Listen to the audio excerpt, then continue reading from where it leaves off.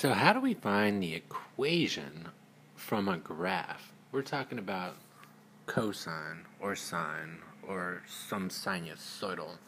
We're going to find the equation for the graph, that one.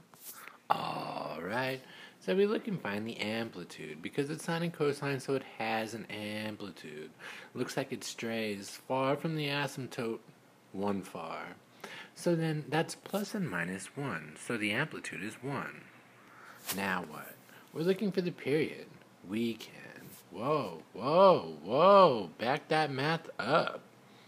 If I'm looking at these first two, right there, boom, no, there, I see that those are pi far away. The period is the time that it takes to repeat.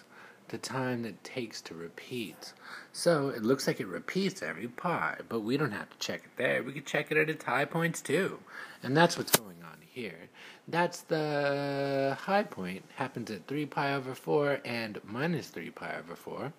So if we subtract the two, we see that our period's pi.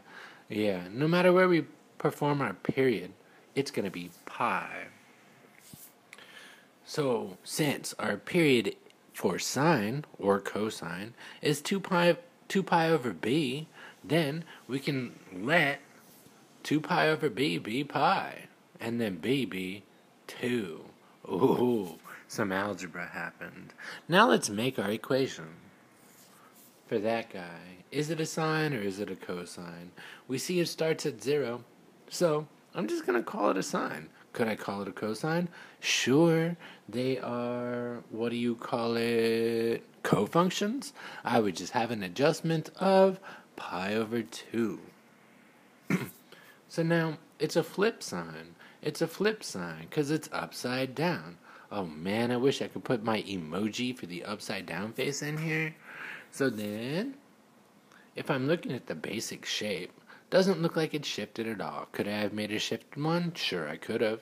And doesn't look like I have a phase shift either. So let me just get rid of that part, and then I'm putting the amplitude in there as minus 1. It's minus 1 because it's flipped. And then I put my B in there too. And I'd be done. Box and flower.